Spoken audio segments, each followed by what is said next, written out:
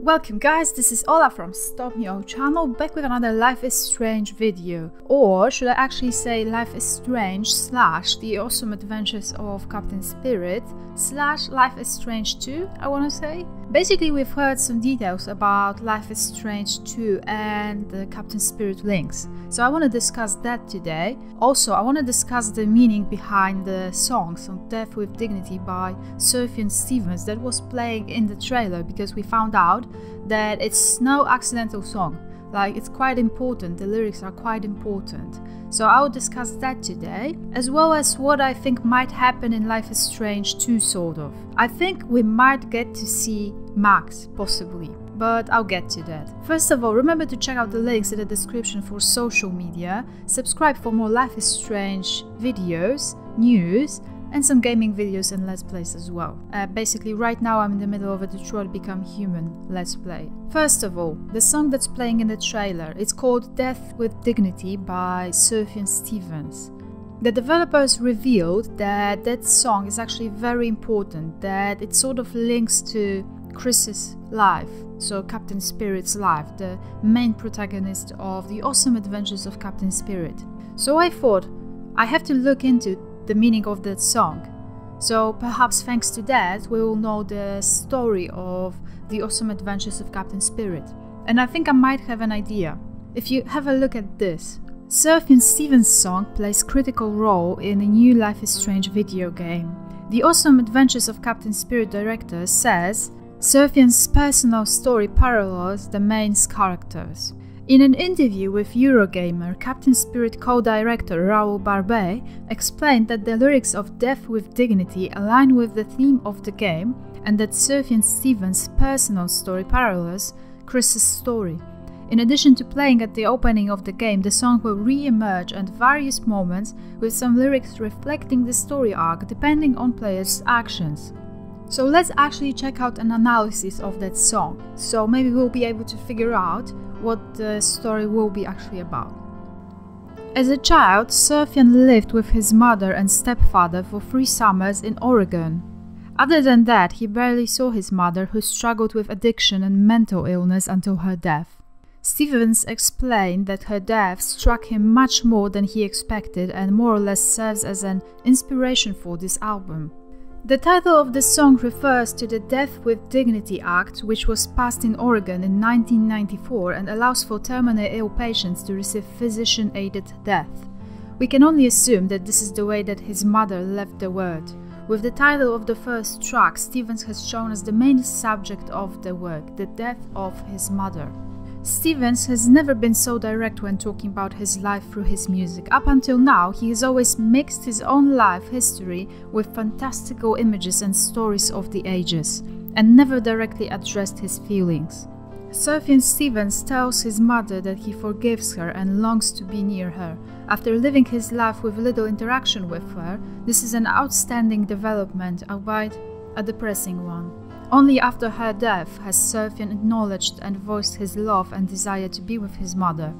The repeated lines of "every road leads to an end" and "you'll never see us again" remind us of the finality of death and how it haunts him like an apparition. So yeah, I gotta say, it looks like another fun game from Dontnod. Yeah, they're trying to depress us pretty much. I think what's going to happen, what we're going to see Chris alone, without his mother, with his father that's a bit of an alcoholic. He's not too bad though, in my opinion. I think he's trying, I think he's just really sad, not necessarily a bad person. Chris's mother is probably either mentally ill or really sick, like terminally sick. She might be using the Death of Dignity Act, so maybe she actually died because she wanted to. Now that's a lot to handle for a kid. So naturally he is running away from reality into this Captain Spirit world. This is what's going to happen. We might actually deal with Chris on the day of his mother's death. I don't know, I'm just guessing. The mother has to appear somehow in the game, we have to find out. Like, we will explore in that game, but it has to end at some point. Like, it's not like we're going to explore it all and it will be like the end of the game. Something has to happen. You know, they love to depress us. They love to depresses and sort of torture us, so it has to be something sad, it has to be something that will make us cry. And since it's based on Sufjan Stevens' life, I think the mother will die or has already died. That's pretty much what I think. Now, the possible relation between both games. From the interviews with Michel Koch, we actually found out that the game takes place in the same universe as Life is Strange. He actually said that the place where they're living is very close to Arcadia Bay.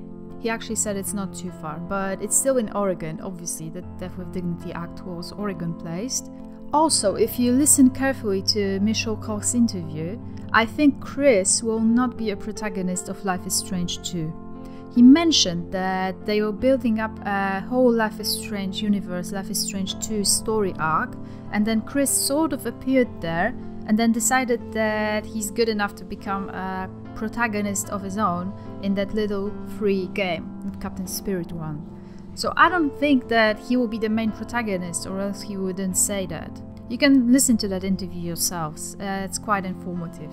And we really wanted for the next games to look at other themes, other type of characters, so we could also extend the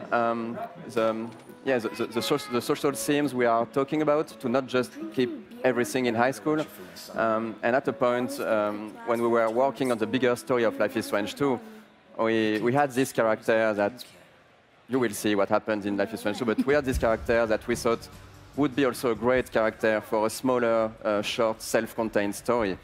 And I think that's what's great with Life is Strange, is that it's still the same universe. The game takes place in Oregon, not too far away from Arcadia Bay, so people will find links, but it's still a big universe for an anthology where we can really create new characters, new set of stories, and hopefully keep the same vibe, the same pacing, the same way to tell stories, and also to show to the players those more social issues, and maybe have players also reflect about some issues of the real world.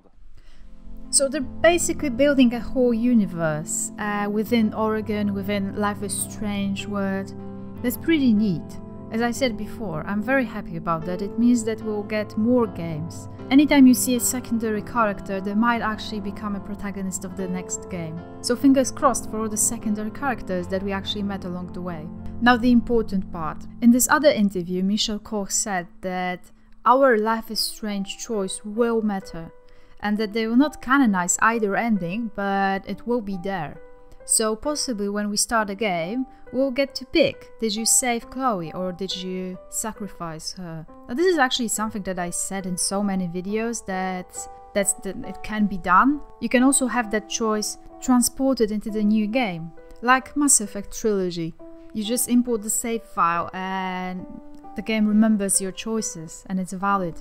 Now, I don't know, the guy that was holding this interview, he was a bit annoying for some reason, but he asked him if this will be a major part. Like, he's the one that said that it's not going to be a major part. Michel Koch, he doesn't want to say anything, really. He does want to say some stuff, but he's not sharing a lot. Just have a look. But for Life is Strange 2, I don't know if I can say that or not.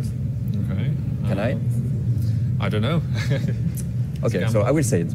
I don't know. That for Life is Strange 2, definitely we will get your choice in Life is Strange 1, and it will affect some elements in Life is Strange 2. Okay. So there is no canon ending for sure, and the players with either one or the endings will have some consequences for this ending in the next game. Okay, fair enough.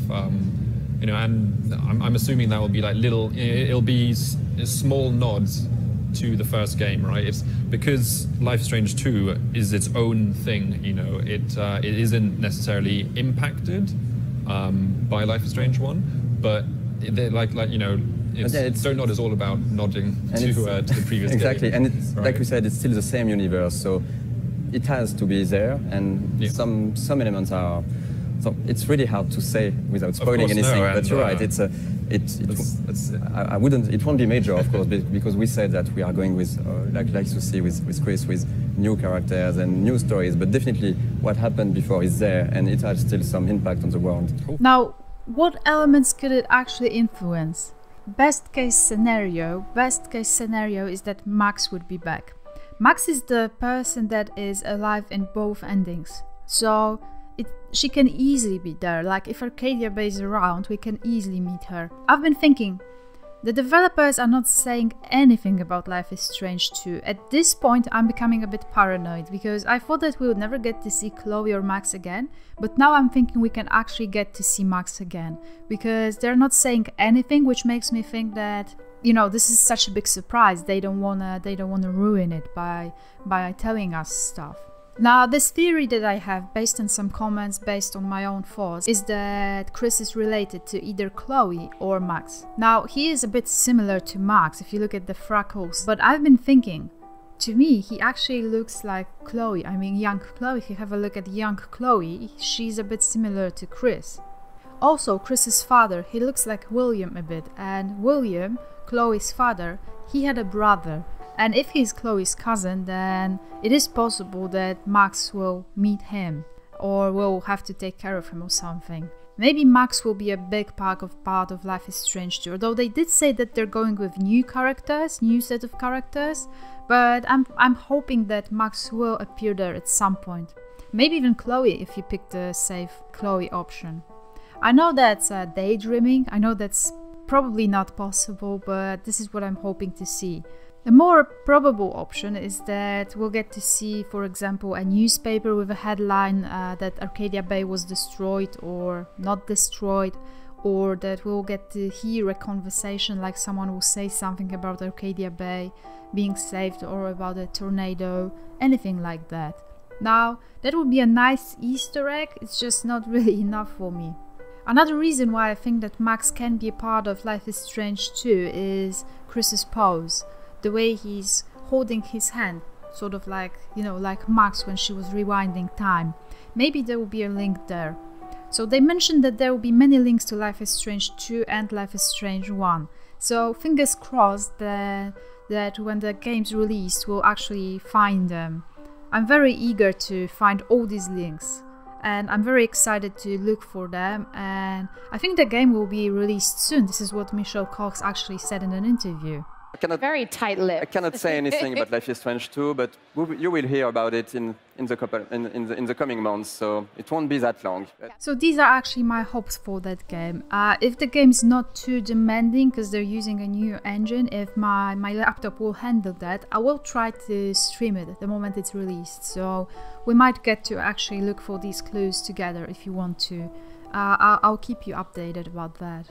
So these are my thoughts about Captain Spirit. I know I've been a bit chaotic about them, but it just comes and goes, and I see random comments, I see some people discussing it. There's so many things going on in my head. I might record another video if something else comes up.